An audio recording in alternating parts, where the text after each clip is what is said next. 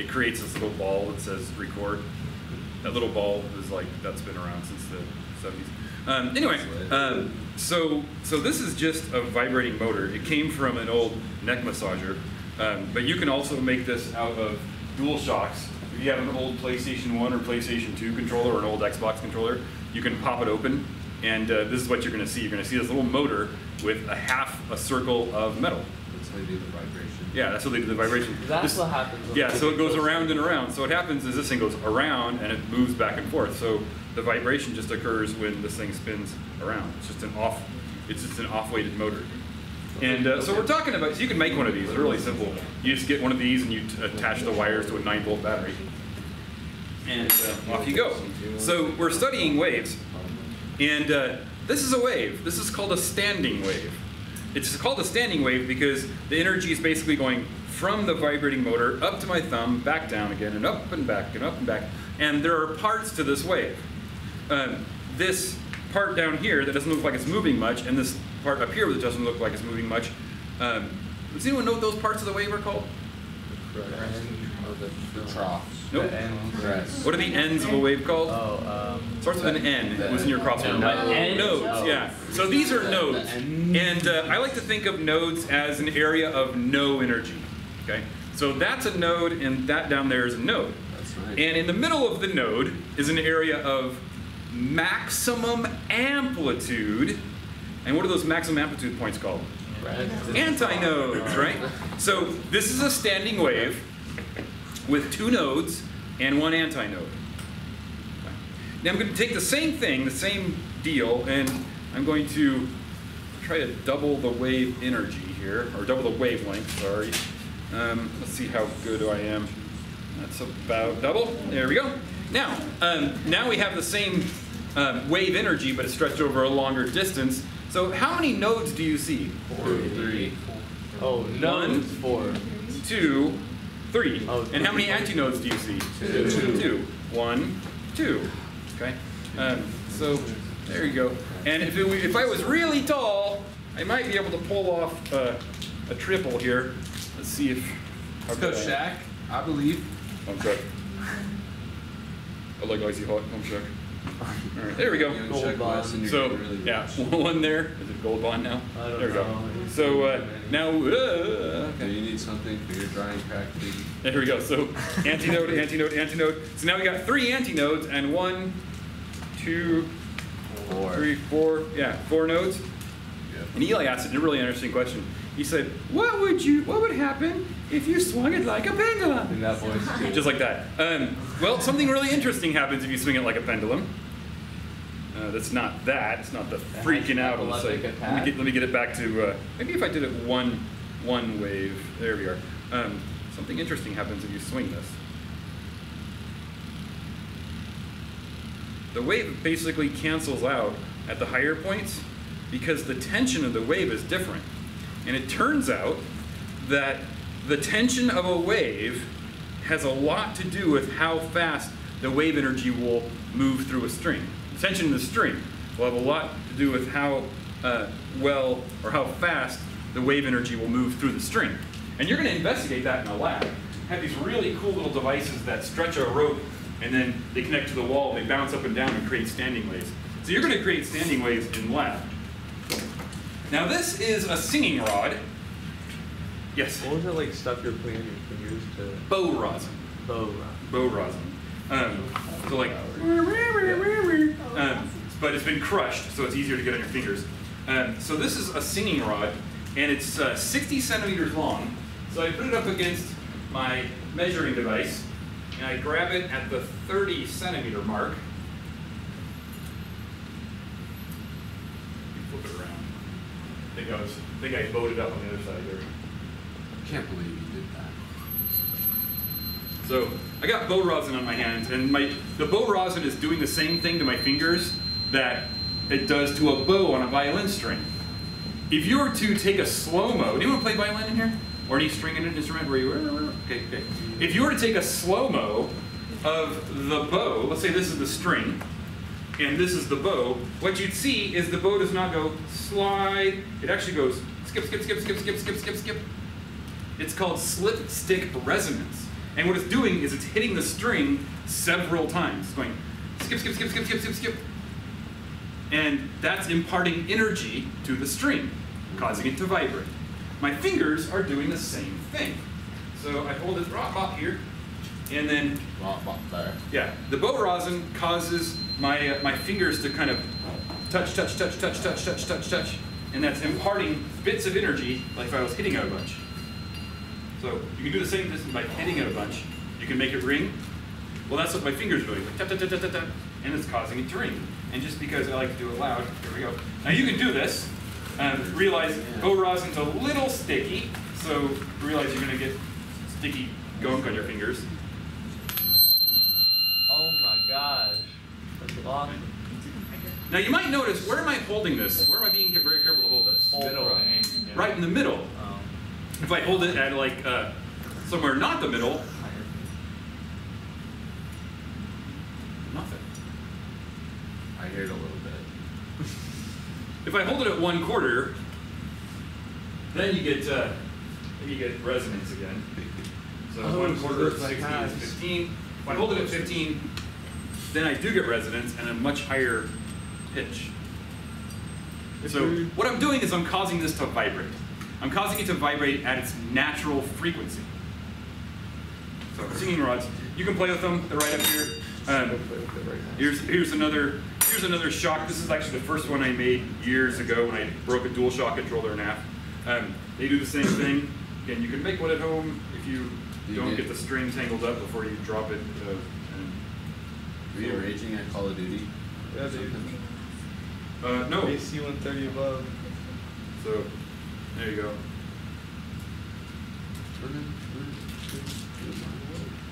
Yay! Node, node, node, and node, and node. So you can make one of these at home, impress your friends, and intimidate your enemies. So. And this is a Rubens tube, which I will show you tomorrow. A what? Oh, Rubens. it makes the flames, and the flames go everywhere. Dude, 5 Hold up, times 6. Alright, is this where you play music into it and then the flames will go at different... Yes. Dude. Chase Hamill told me about this Yes. about a month ago.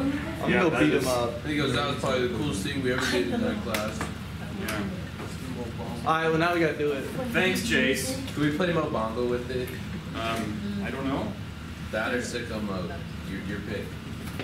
Well, here's the crazy thing. The first time I did this, the first time I let somebody play music through it, and it went bop, bop, bop, bop, Google nixed the video. Because it had copyrighted music in it. And the robots detected it. So, a little dicey. Damn robots. Damn, robots! Yeah. Here. Anyway, You could just All right. mix audio over it with you just Raindrop. singing the song. how do you beatbox? We'll do a Minecraft parody. Okay, so sound and light are waves. What are waves? Waves are vibrating things. Now with a sound wave, it's vibrating matter. It could be vibrating air. The reason you're able to hear me talk is my face, my entire skull, is basically a resonance chamber. Just like when you blow into the end of a flute, the entire flute vibrates. The air inside the flute vibrates. And if you take a guitar string and you go bing, it doesn't really make much noise, but you attach that guitar string to a big wooden bellow, a big wooden tank, then that tank vibrates and you get some noise. Same kind of thing. My face wouldn't make nearly as much noise if my face wasn't there. So my face is vibrating, causing the air to vibrate, and you're hearing those vibrations, and they're cruising out towards you, and then they're getting channeled into the ear canal. That's why you have these little ear channeling devices, or sound channeling devices.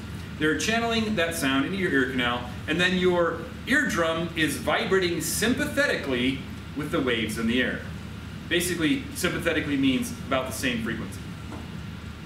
So I go blah, and the air goes blah, blah, blah, blah, and the ear comes, and your ear hits your eardrum and it goes blah, and then a bunch of other stuff happens that we'll talk later on in the unit. So those are waves. Two types of waves. Two types of waves we're going to talk about: transverse waves and longitudinal waves. From your pre-unit notes, what kind of wave is this?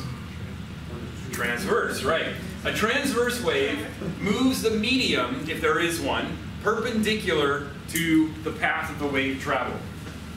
It doesn't need a medium, but if there is one, it's going to move perpendicular to the path of wave travel. light waves are transverse waves. But light waves don't need a medium. Light waves are the vibrations of electrons that send out electromagnetic waves. Photons. They send out photons. Photons? Photons. Right, photons. Photons. Same difference. Yeah. So they send out photons, and so the vibration in atoms causes the electron, or the energizing atoms cause electrons to go whoop, whoop, and that sends out a photon. That's a transverse wave. The wave is moving perpendicular to the wave travel. Okay. Longitudinal waves are far more, a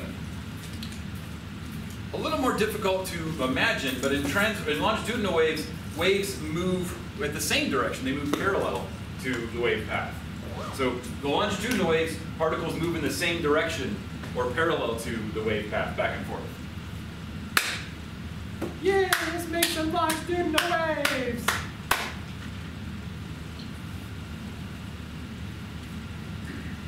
So shock waves are longitudinal waves. Sound waves are longitudinal waves. Longitudinal waves require a medium. That's why no sound in space. Sorry, Star Wars and video games. No sound in space.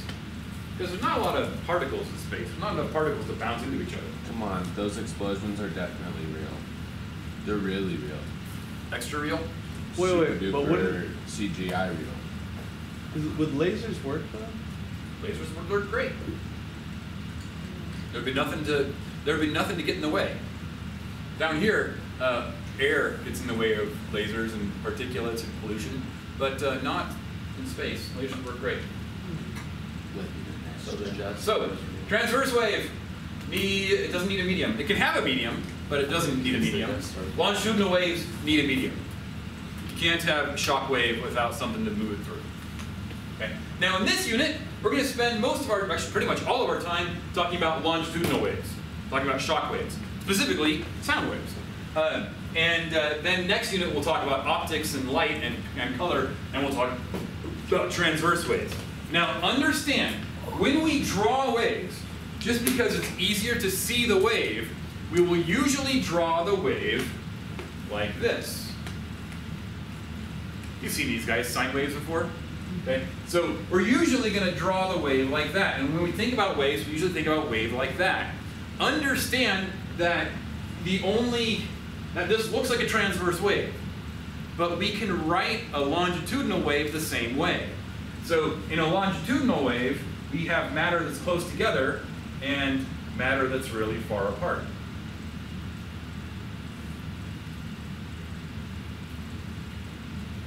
So this is matter that's close together. This is the top of a transverse wave. This is matter far apart. So this is matter far apart. This is the bottom of a transverse wave. These have special names. This is called a crest. This is called a trough. This is called a compression. And this is called an anti-compression. Rarefaction. Called a rarefaction. So what's happening in a compression? The particles are close together.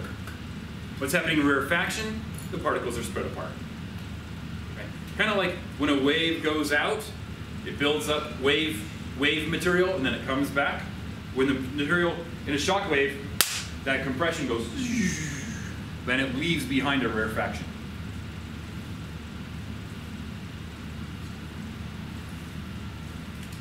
All right. How about types of waves? All right, sound waves. Ooh, hold on, back away. So sound waves are longitudinal, they need a medium. And in case you're wondering, the speed of sound in air is 340 meters per second, which is not really all that fast, relatively speaking. Okay. 340 meters per second is not exceptionally fast.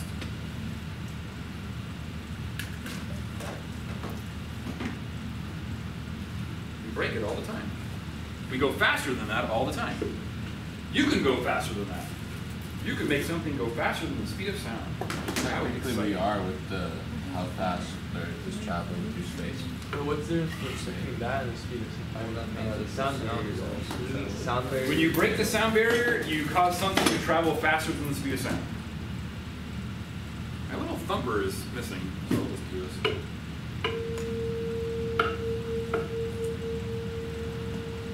Tuning fork. I find something else to whack it with. The one you did with the high pitch. Oh, I can't. You should never hit a tuning fork with something metal. Thank you for mentioning that. You should never hit a tuning fork with something metal. Never, ever, ever. Why is that? Because you can cause the tuning fork to chip. Oh. I'm looking for something that has like a rubber end. I used to have a mallet, but I gave all my tuning forks to Miss Poland. So she could have a set of nice tuning forks. Oh well. I can try this. Ooh, I got it! Big brain. Big brain.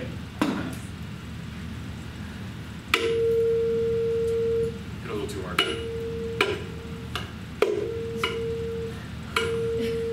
Sorry. Well, this is a little more rigid than I'd hoped. The back of your shoe is usually how we use the tuning forks. So, a tuning fork makes sound by vibrating back and forth. Brand new tuning forks. That's a lot of tuning. Yes, they are. We've had kind of a lousy set for the last, well, since the school's been here.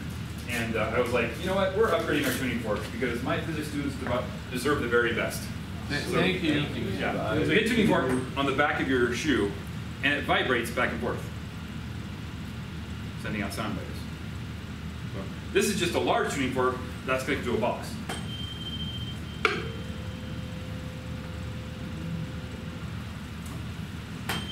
I thought like you could put those two together and did something special. What was that?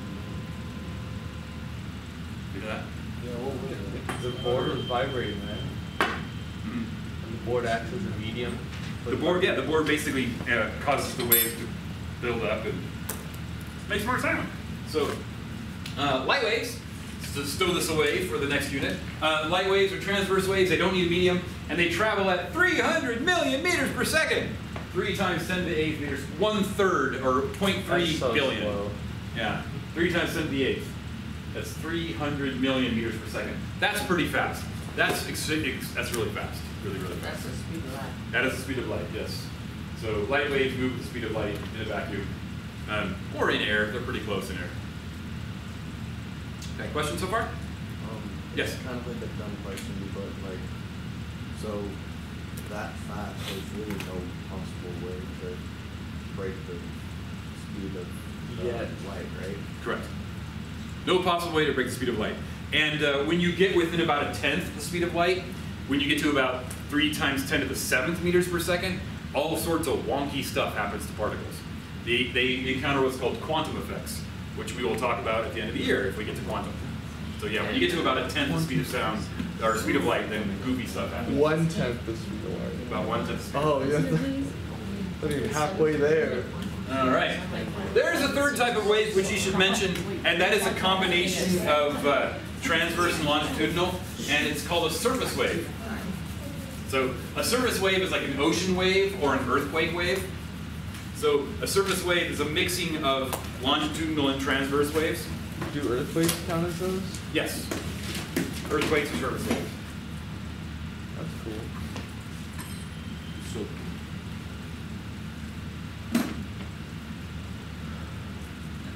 So they both carry energy. So hybrid wave, adding surface wave, or adding transverse and longitudinal to get a surface wave.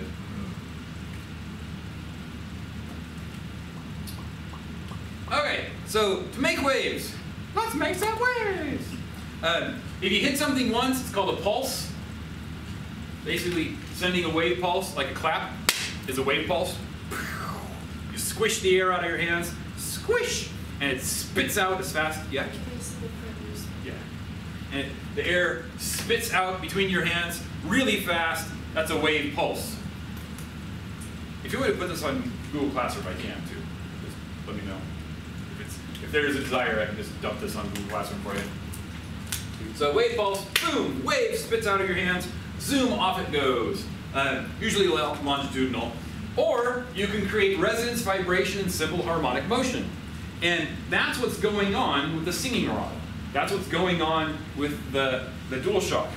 That's what's going on with the tuning forks, is the vibrations going back and forth, and back and forth, and back and forth. creating resonance and simple harmonic motion. It's kind of fun. If you take, basically if you take a bouncing spring and you move it horizontally, it's going to map out a sine wave. If you take a swinging pendulum and move it tangentially, or this way, it'll also make a sine wave. Take a swinging pendulum and move it this way. It'll make a sine wave on the floor. So this is what you get when you continually reinforce the wave. Chris. So based on the other slides, you can't really create like some light through a pulse, right? Not really. No. Because it has to have a medium. Correct. And even if you did have a pulse of light, it would be exceptionally difficult to detect a single electronic transition. So electrons, they're in low shells, remember from chemistry. Electrons are in shells and they jump up a shell and they come back down and they give off a photon. So remember that from chemistry? Like September of chemistry? So electrons are in the bottom shell and they jump up, then they jump back down and they give off a photon of light. So it'd be very hard to detect a single photon of light. It'd be much easier when there's a whole bunch of photons of light. All right, questions? Okay, waiting a second. Okay.